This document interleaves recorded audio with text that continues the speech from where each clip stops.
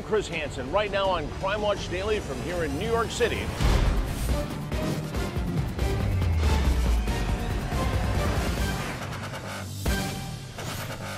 A beautiful Texas realtor and mother of two vanishes.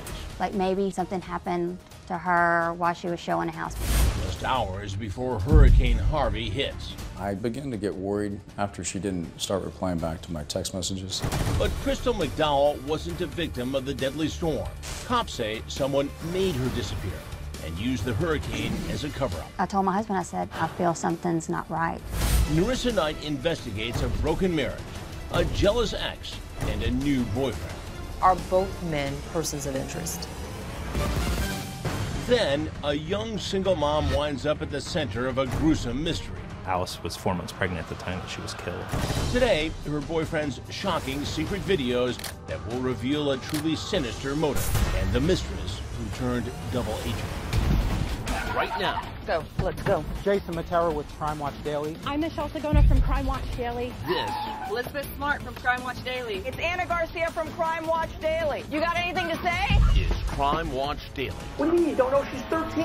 You're running away now? Welcome to Crime Watch Daily, everyone. I'm Chris Hansen. We start today with all new details on a breaking case out of Houston. As entire communities still recover from the damage left behind by the hurricane, one family is dealing with a double dose of pain. Our Narissa Knight is in Texas now with that. Chris, it's a story of tragedy amid tragedy. While the city of Houston dealt with the devastation of Hurricane Harvey, the family of Crystal McDowell would face another life-altering event. A beautiful mom vanishes in Texas. Crystal was missing. Crystal McDowell disappeared hours before a monster named Harvey came to town. She had kind of just dropped off the face of the earth. What happened to the gorgeous realtor in the Houston suburb of Baytown? Like maybe something happened to her while she was showing a house. Did someone kidnap Crystal at an open house? She drives a nice car. Maybe someone tried to carjack her. Was she trying to flee from a natural disaster? Or did Crystal fall prey to a natural-born killer? Everybody was a person of interest. Crystal's smile captivated everyone, and no one adores her more than her best friend, Bronze Beckley. You and Crystal McDowell, you were close. You were like sisters. I guess we met when we were about 17. Her spirit was just radiant, and it affected people. It affected strangers. It drew you to her. But she gave her heart to the man who would become her husband, Stephen McDowell. Bronze says at first it was a match made in heaven, but quickly turned into hell. They got married in April, and by December they were separated. Just within months? Mm-hmm. So the good times, they didn't last? They didn't last, yeah. But they reconciled really fast because the baby was born, about a year later. First a boy, then a girl. And we want to give you a big kiss too. Ready? 1, 2, 3. Mwah. Bronze says the initial growing pains of a young marriage melted away. I mean, they had a great life. They took family vacations together, always on Facebook, loving each other, posting how much they loved each other. They were loving, and he was very kind and sweet and loving towards us. And I mean, it just looked like the perfect little family. But a month later, that ring would be off her finger. Crystal and Stephen divorced. Well, what happened? What started to go wrong? I don't know. Whatever reason she decided to divorce Steve, I don't know what that reason was, so. She kept her relationship business private? Probably to the public, and probably maybe to some of her closest friends, because she didn't want us to worry. Crystal's new townhouse was undergoing a remodel, so she remained in the family home with her ex. Bronze says Crystal told her it was becoming difficult. She was a little worried. He had gotten a little possessive, maybe, because he probably thought, okay, we are kind of coexisting. Maybe there is hope for reconciliation. And so when the new boyfriend came into the picture, then that hope is gone. The new boyfriend, a well-known jeweler in town, Paul Hargrave.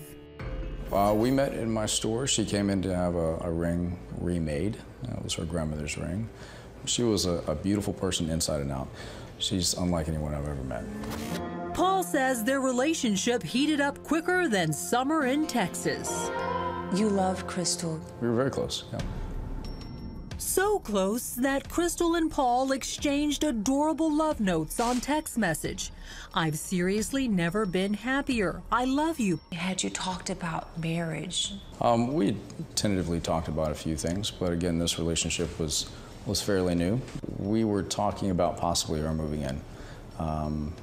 She didn't want to be by herself. Paul says Crystal didn't want to give her ex too much information because Stephen may not be too happy that they were dating. She didn't want him to know much at all, I guess due to the fact of his reaction and what he would say or do. He would probably learn about Paul soon enough. Stephen and Crystal were set to go on a cruise with the kids and her uncle. But Paul says at the last minute, Crystal disinvited Stephen and asked him to go on the cruise. But she wanted you to go and brought you a ticket, and then she was going to tell him he wasn't going at all. That's correct. I don't think they were getting along well at that time, and I think she was ready to get out of the house. Then an unwanted guest crashed into their house. Hurricane Harvey. The storm was approaching. How did she wake up? What did Crystal plan to do? She woke up fairly early that morning. She was going to go pick up her kids. And then she had scheduled some sales appointments later that day.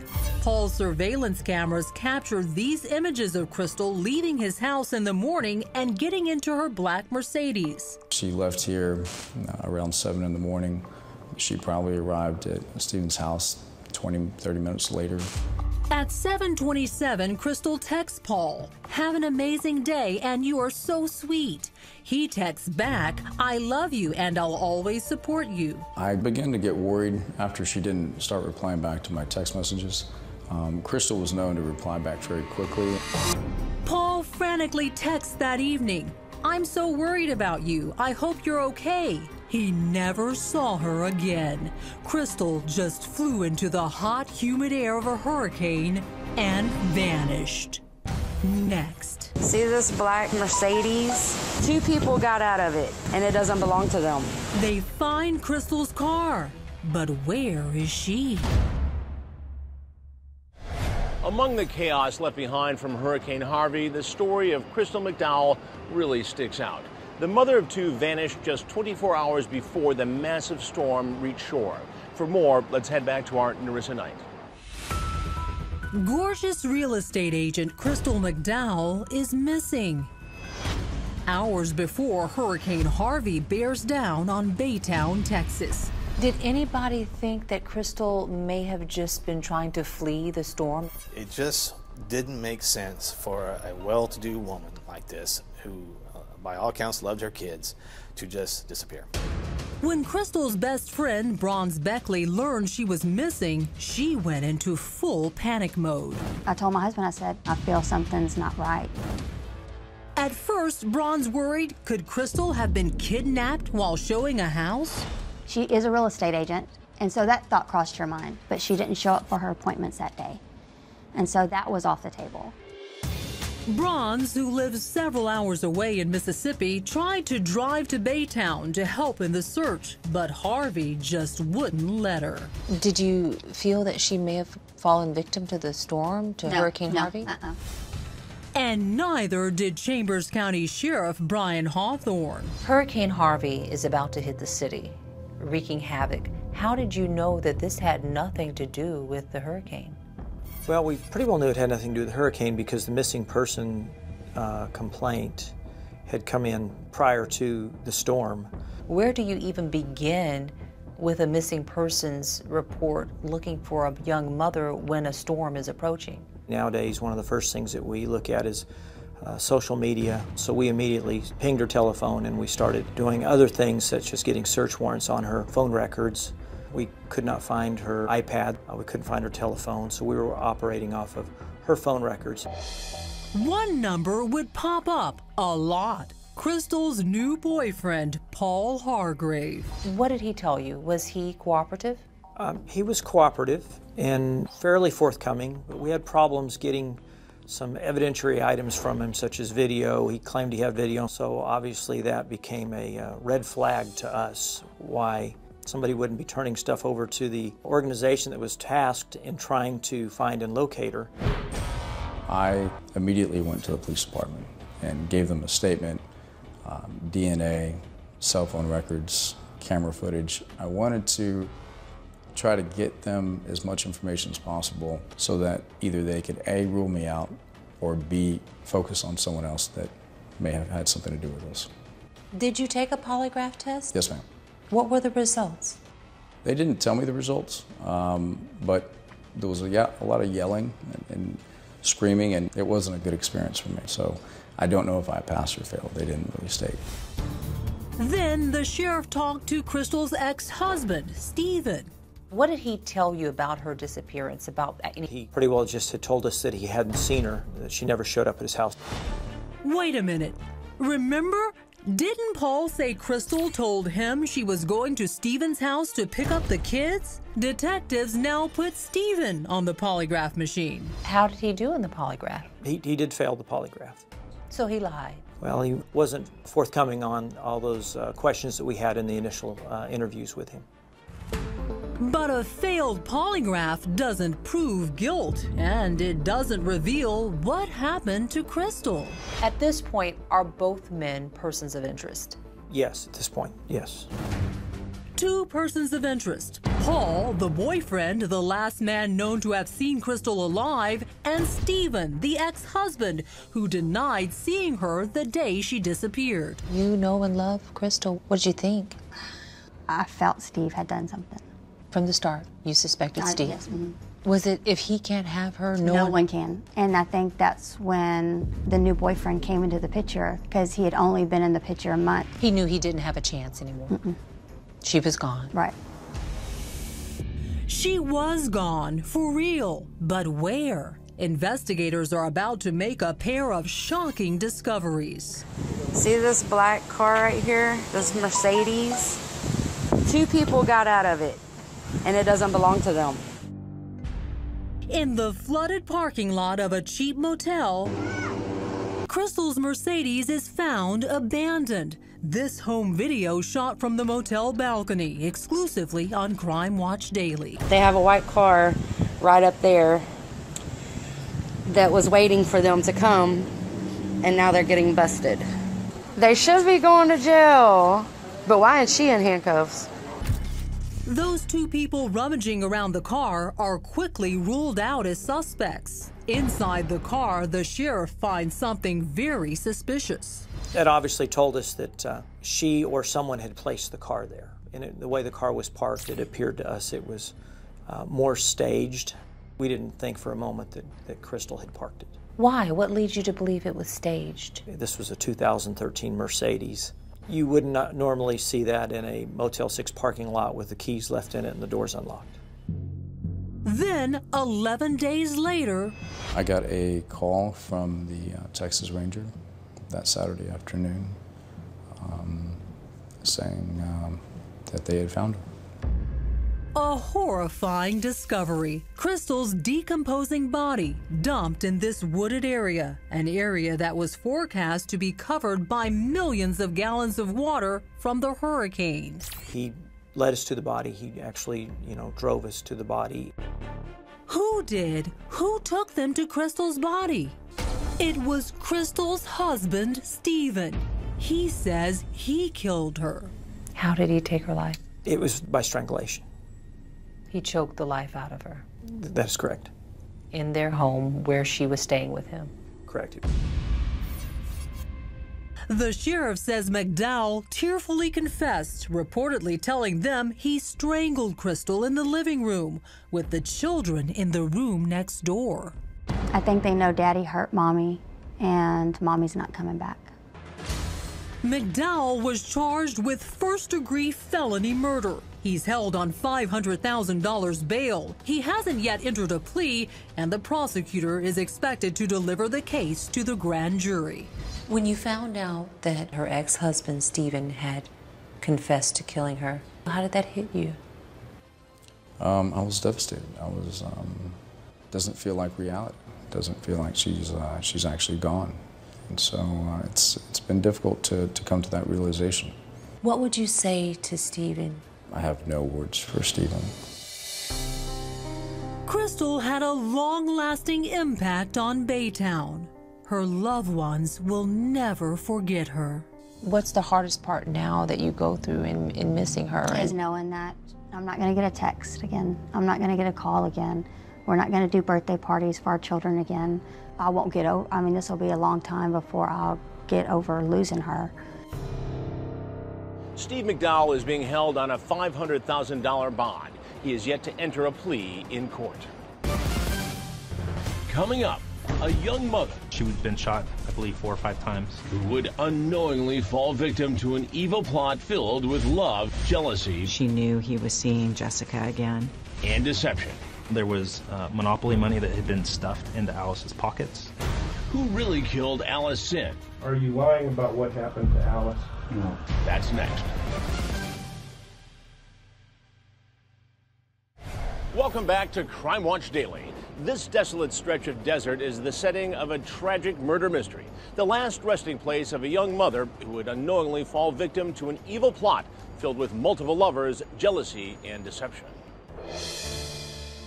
21-year-old mother Alice Sin. Her sweet smile, her warm spirit, captured in dozens of family photos. She loved her parents. She so appreciated their bringing her to the United States and the opportunities that gave her. Alice, a native of China, lives in the city of Pen Knoll, just northeast of San Francisco. She raises her infant son while taking classes at a community college. Alice was poised on the brink of really finding her power. Becoming a mother was a truly significant event in her life. Prosecutor Mary Knox feels as though she knows Alice personally. But the grim reality is she's working Alice's murder case. Along a stretch of the dusty Nevada desert east of Reno, 2 mining inspectors reportedly discover a woman's mutilated and bullet-ridden corpse, half buried in the sand. She was brutally murdered, and then her body was defaced. There were obvious badger eating marks on her body where she had been clawed open from the animals that were out there. Dental records later identify the victim as Alice Sin. At the scene, her killer can only be identified by a few cryptic clues. There was Monopoly money that had been stuffed into Alice's pockets and also kind of just spread through the badger den and in the dirt. Written on that play money, the acronyms NWO and ZOG. The initials stand for New World Order and Zionist Occupied Government, which are white supremacist groups. How did this innocent young mother, Alice, end up in this strange and horrifying condition in the desert, some 200 miles away from her home? Was Alice's murder some type of strange hate crime? When you have someone that takes their time to mutilate a body afterwards, I believe it's a display of a lot of hatred for that person. Detectives dig into Alice's personal life, looking for answers.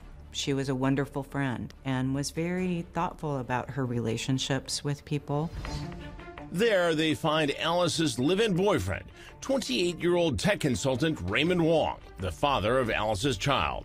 Raymond was very smart, college graduate, owned a couple homes, just did very well for himself. His parents had immigrated here from Hong Kong. He began dating her while she was a student at UC Davis. But Alice's college love affair was soon headed for a bitter lesson and some fierce competition. Cops say Raymond cheated on her with his on-again, off-again girlfriend, 25-year-old Jessica Tang. Jessica and Alice hate each other. They were aware of each other. Adding even more drama to an already torrid love triangle. Both women are pregnant with Raymond's babies. Alice wrote Raymond a letter saying that she knew he was seeing Jessica again, and that Alice and Raymond needed to work out a relationship so that they could raise their baby together. That would never happen. Late November in Pendle, just days before Thanksgiving, Raymond calls police, telling them Alice is missing. But as detectives comb the city looking for the young mom, they become suspicious. As her friends had described, she loved her child. She would have never just up and left the child with Raymond. Cops soon discover Alice's car left abandoned in a local shopping center parking lot.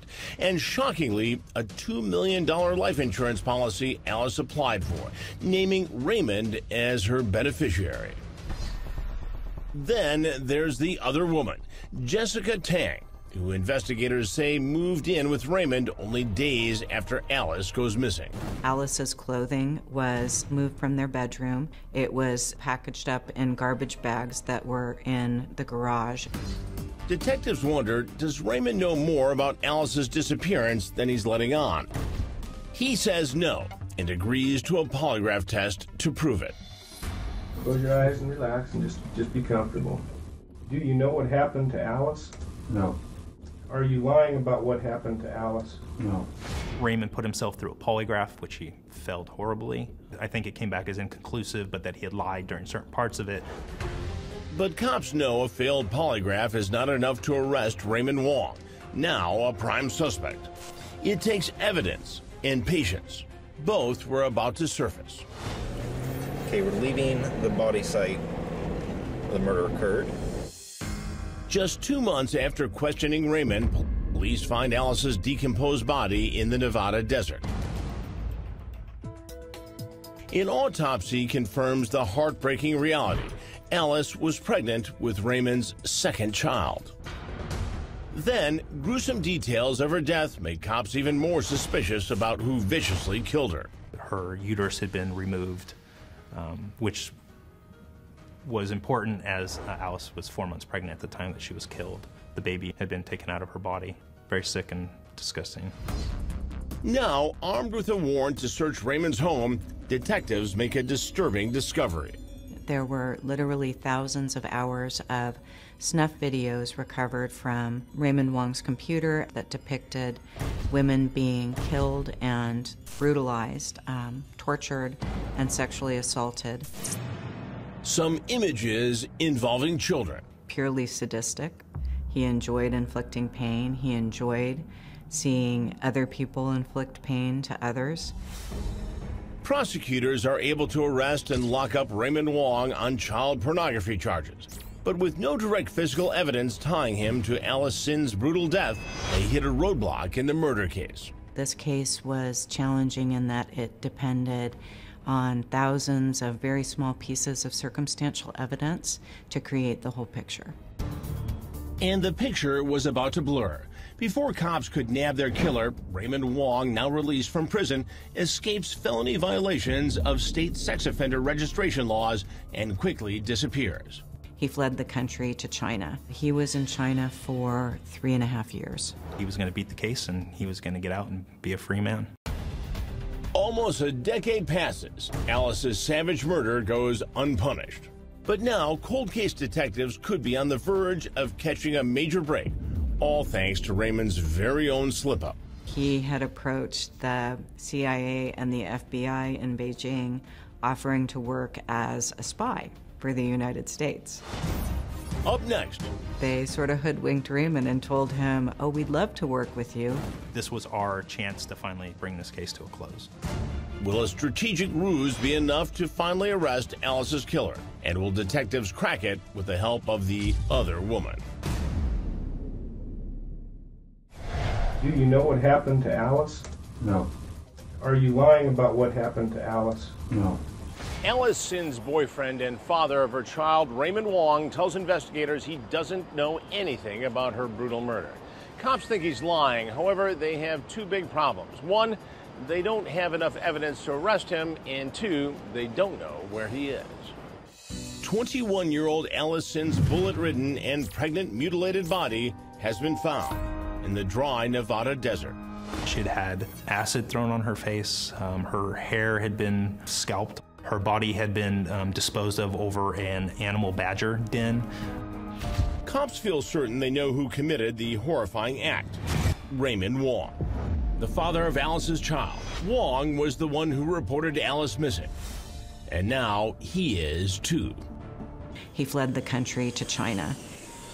Detectives have a cold case on their hands, but it's about to heat up. I think I was sitting at home and I got a phone call from work, from dispatch, and they said, hey, the FBI is on the phone and they think that they have Raymond Wong in custody at SFO. And I was like, whoop, I'll be right in. The elusive Wong has been nabbed on a fake passport at the San Francisco airport. Turns out the brazen killer had schemed an elaborate cover-up to work as an international double spy and return to the United States. He had approached the CIA and the FBI in Beijing, offering to work as a spy for the United States. They sort of hoodwinked Raymond and told him, oh, we'd love to work with you. He was coming through customs, basically trying to say that he was contacted by the Chinese Secret Service. He wanted to work as a double agent for the United States, but he had to prove he could come in and out of the U.S. freely. With only so much time before Raymond's free again, detectives need to move fast to secure a murder case. In a stealthy move, Detective Timothy Caldwell reaches out to the other woman in Raymond's life, Jessica Tang. And now, nearly a dozen years after Alice's death, cops desperately need her to talk. It was one of the hardest interviews I'd ever had in my almost 14-year career as a police officer. And she didn't have Raymond in her life anymore, which was key for the interview. Investigators could not release Jessica's actual interview video to Crime Watch Daily, but Detective Caldwell says he grilled the woman who was Wong's other lover at the time over many days. Finally, she breaks and begins to tell what happened to Alice on that autumn day long ago. He drove her and Alice up to the middle of the desert in Churchill County, Nevada. Amazingly, cops learned Wong got both women into the car by convincing each girlfriend they were going to take the other one out. The plan was hatched for Raymond to tell Alice that they were going to take Jessica up to the desert and kill her, but the actual plan was to murder Alice. Jessica really knew what was about to go down. During the car ride, she basically said she sent back that Raymond and Alice argued almost the entire time up to Nevada. Along the way, police say Raymond pulls into a rest stop. Witnesses would later confirm seeing the threesome. The people who worked at the rest stop identified both Raymond and Alice as being there, and identified another Asian woman sitting in the car, but they couldn't get a good look at her. Raymond later drives to a secluded spot off the road and parks. Jessica says he and Alice got out of the car, and they're arguing. She said Raymond told her to stay in the car, that Raymond and Alice went to the back, and then she heard the gunshots and she saw the body fall. Raymond then forces Jessica out of the back seat. He puts the gun in her hand and says, you have to shoot her too. So she says that she just turned her head and she shot once, and she didn't want Raymond to kill her for refusing, so she did it. Jessica says she gets back into the car, but Raymond does not. Police believe that's when Raymond callously acts out his snuff fantasies, mutilating the body. Purely sadistic. He enjoyed inflicting pain. And then leaving fake clues. She described him throwing papers around the body. It was the Monopoly money found around Alice with those white supremacist initials, apparently only placed as part of Raymond's scheme to throw police off his trail. Detectives later learned that Raymond sent a bogus message to the news media to try and make it look like a hate group killed Alice. An email was sent to all of the San Francisco Bay Area news groups from the Aryan Knights claiming responsibility for Alice's murder. They were able to track the IP address back to the internet cafe in Calgary. Investigators discover Raymond was there on business at the time. Police find other compelling evidence on Raymond's home computer. He was looking for driving directions to the Nevada desert. He was calling different gun stores, and he was actively researching 2 white supremacist organizations. He's a monster. He's pure evil hidden behind a guise of a normal person. Jessica's confession about what happened that night is the crucial link cops needed most. investigators finally put Raymond Wong in handcuffs. You're under arrest for the murder of Alice in 1999. Stand up, turn around, put your hands behind your back.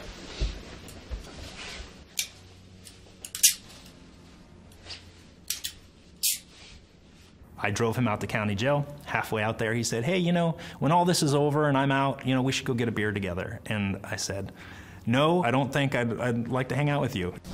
Prosecutors build their case against Raymond. As for Jessica Tang, she ultimately pled guilty to being a conspirator after the fact. Given some very significant cardiac issues that she has, she was placed on 5 years of felony probation. Her testimony sealed the fate of Raymond Wong. The jury convicted him of first-degree murder. He was sentenced to 50 years to life in prison. Raymond's exactly where he deserves to be, behind bars to where he can't hurt another woman again.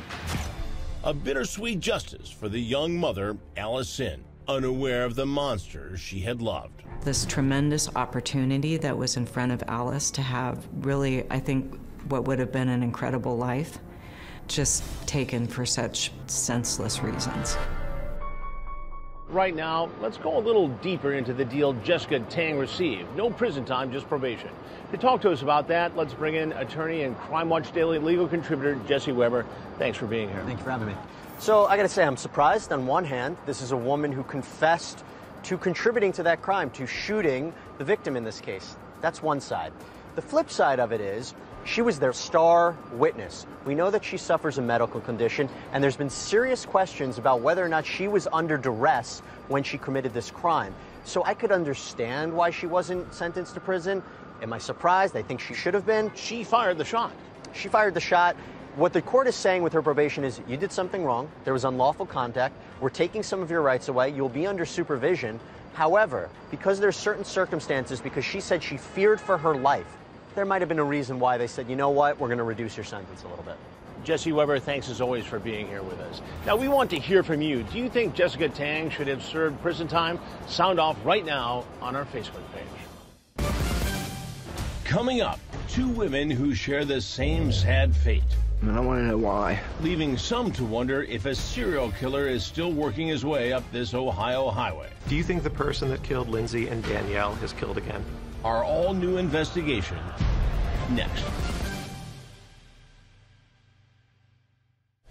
Our next story today is out of Ohio, where some residents are wondering if the same killer is targeting young women in and around the city of Columbus. Our Billy Jensen is on the ground with our all-new investigation.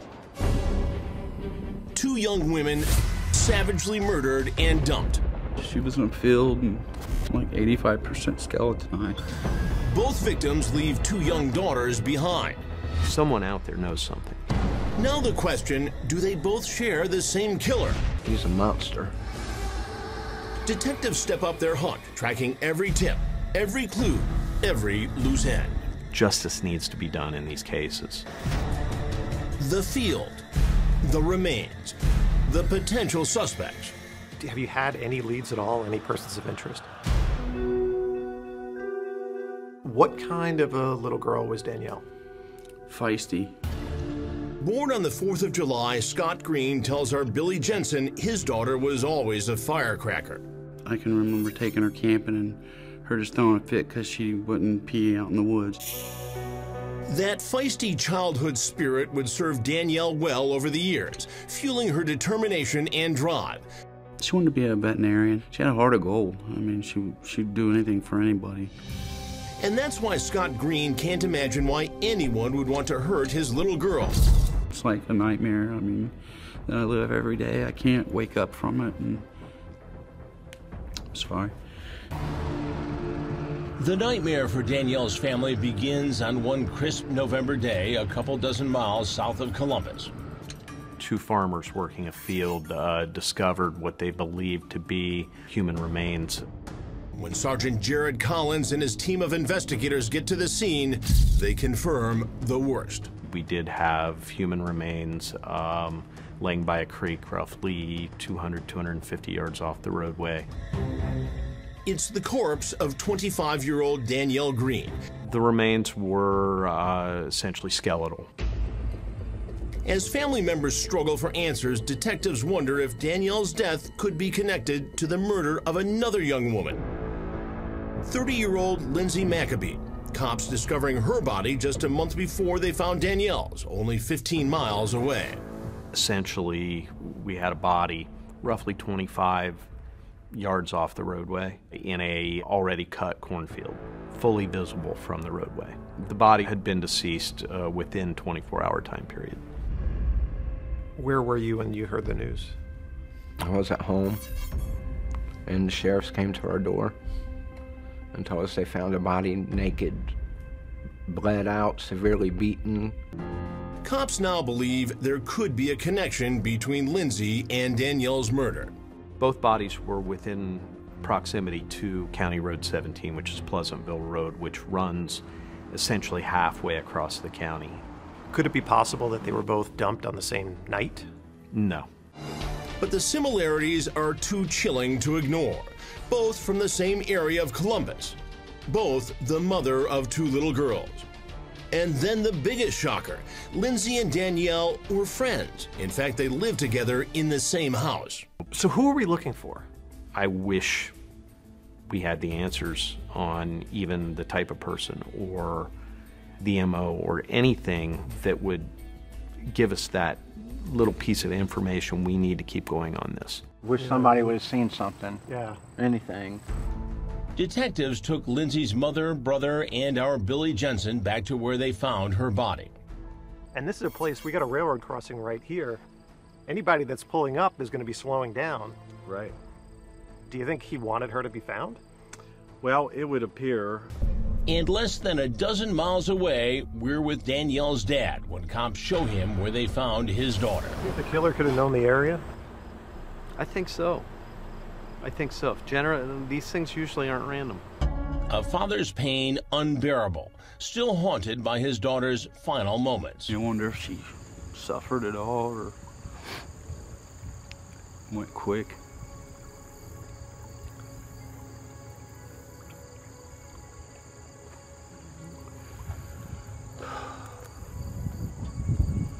I miss her so much. Detectives don't know who may have killed the young women or why. What about the people that you talked to on the streets? What did they say about Lindsay? No one had anything bad to say about her. Danielle's dad, Scott Green, took us back to those streets where his daughter lived. And this is the main strip Yep. of Parsons. Scott and Crime Watch Daily went door to door looking for any piece of critical information. As we dug deeper, many pointed us in the direction of one particular place, this safe house for women. We're here in South Columbus, where both Danielle and Lindsay lived together at this home, which had a nickname, the Home for Lost Children.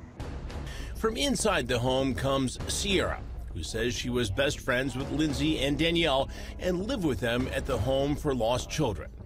Do you think the same guy killed both girls? I do. Lindsay and Danielle was probably both together when they both got killed. And Sierra takes it one chilling step further. She believes Lindsay and Danielle may have even known their killer. I feel in my heart, I think we passed this guy. He's close to us, and he could be our next door neighbor. We don't know. Back at the sheriff's department, detectives are listing names. Now, residents fear a serial killer could be living among them. Do you think the person that killed Lindsay and Danielle has killed again? That's a great question. I don't know. Lindsay's brother hopes someone somewhere will see this story and come forward with the information that brings his sister's killer to justice. I know she prayed to God, begging for her life, and yep, I miss her. And I love her. And Danielle's heartbroken dad won't rest until they find the monster who viciously murdered his daughter. I hope he gets the needle. I hope he suffers like she did. I just wish she'd come home one day, you know? I miss her so damn much. If you know anything about the deaths of Lindsay or Danielle, you can submit a tip on the Fairfield County Sheriff's Office tip line at 1-740-652-7339.